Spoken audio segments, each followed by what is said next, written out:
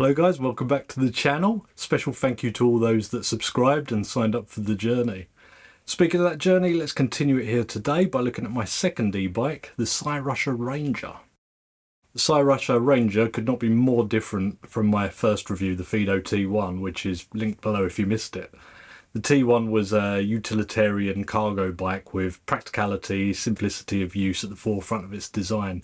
Today's bike, the Ranger, is a purebred all-terrain beast.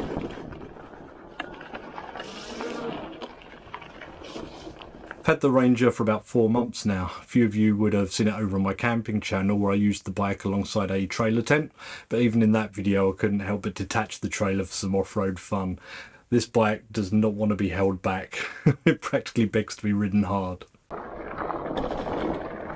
Now, before we go into my experience with the bike and opinions, let's take a look at the specs. The bike is 193 centimeters long and 105 centimeters tall, good for riders from 5'7" to 6'6", with a quite high inseam of 30 inches. And weighs in at 34 kilograms with the battery installed. You can lose 4 kilograms by removing the detachable battery for lifting, transporting, etc. The load capacity is 150 kilograms. The aluminium frame is supported by both front and rear suspension, something that sets this bike apart from all the others I've ridden so far. Up front it's pretty standard air suspension with lockout and adjustment, and at the rear we have soft tail setup with air suspension, 165 by 750 pounds, 3 mags for those more knowledgeable than myself in these matters. Again, it's an adjustable shock. Now the wheels, they are chunky boys, 26 by 4 inches to be precise, very grippy and ideal for muddy terrain.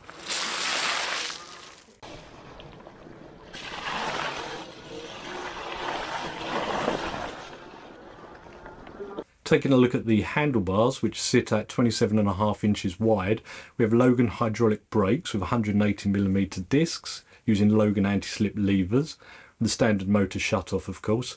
Buttons for the light and horn. Here's the horn sound for those interested. They're cleverly integrated into the same unit up front. As a note, there is a backlight which has its own integrated on-off switch. And on the right we can find the gear selector for 9 Shimano gears and the optional twist throttle. Here in the UK it comes as an accessory. You can fit it if you're using the bike off-road. In the centre of the handlebars we have a beautiful full colour smart display. The display unit has a 3.7 inch LCD screen and 3 buttons to access all the information you need.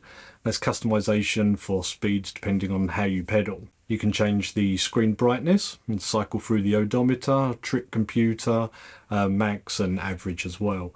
Also displays the speed, power assisted gear you're in, and battery as a percentage at all times. And lastly, I'll talk a bit about the power specs of the bike. The motor is 750 watt rear hub cassette, electronically limited in some regions such as the UK to 250 watts. Battery is 52 volts, 20 amp hour LG lithium, calculate that to be about 1040 watt hours. So the power lives up to the appearance of the bike as well. Speaking of the battery, it takes 5 to 7 hours to charge and is good for 800 cycles on paper, which is pretty standard on these bikes. It is also IP65 waterproof. The bike is equipped with a torque sensor which tells the motor when you are pedalling and how hard, rather than just sensing the movement of the pedals. This gives you a natural feeling of assistance and almost immediate assist when starting from a standstill as well, about 1 second. On some twist throttle bikes I twist to accelerate from a standstill, as I know the motor will take a second to actually kick in. On this I don't feel the need to be doing that. The 25 amp controller also does a great job of pulling current from the motor, giving you as much power as you can get out of this thing.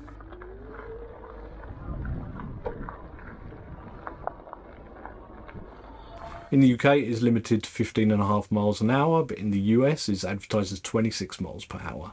With pedal assist range of 56 miles, 37 miles for throttle only. Now with all that out of the way, let's get to my experiences with the Ranger. First up, let's all agree the bike looks amazing. It is a beast. When I unboxed it, I was very happy with the build and the style of the bike. It feels extremely solid, inspires confidence when riding it. I personally went with green for the colour as it was the most striking, almost like a Lamborghini or something. You want something that stands out. But there are white and black options and they also look great. As you can see, the battery neatly integrates into the down tube, leaving a sleek appearance. There is a key and a switch to release the battery. It's maybe not as easy as on some, but it only takes seconds. You have standard accessory mounts on the crossbar, or top bar if you like, for your water bottle or pump or whatever you want. For me, the bike is a very comfortable fit. I love the position of riding it. The ride is great. Off-road, the bike is very at home. It irons out small bumps with all-round suspension, does a great job. You stand a lot on trails on a bike like this and really feel like it absorbs the terrain. Big grippy tyres also do a great job in the mud. On the road, it does a fine job, but the fat tyres are less of an advantage. I would liken it to driving my truck with its big BF Goodrich mud tyres on the road. Takes a little getting used to, but it's perfectly fine. Another point worth making is that this is a chunky and heavy bike. Definitely something to bear in mind if you would be transporting it to the trails that you want to ride. One thing you guys wanted me to mention is hill climbs, and this is the best I've tested for that task. It never feels like it's struggling. Of course, you won't reach your top speeds, but the assist helps a lot and you never feel like you're wanting more. Due to the nature of the bike, it doesn't come with mud flaps, but you can buy them as an accessory, just like you can get a rear rack, making it a more practical bike. But I think if you're looking at this bike, practicality isn't your main reason for buying. That'll be having lots of fun off-road. So if you've got this far, the question you're asking is, should I buy the Cyrusher Ranger? Well, if you have the money, it's not a cheap bike, and I mean that both in terms of cost and build quality, and you want a load of off-road fun and you're not using it as a commuter, then yes, I've spoken to a couple of people that have pulled the trigger after seeing my last video with the bike, and they are just as impressed with the Ranger as I have been. Also has a 2-year warranty on the bike and 1-year warranty on the battery, which is nice too. The combination of tyres, front and rear suspension and the power management make you really want to ride this bike, which is, you know, the best thing to have in a fun bike.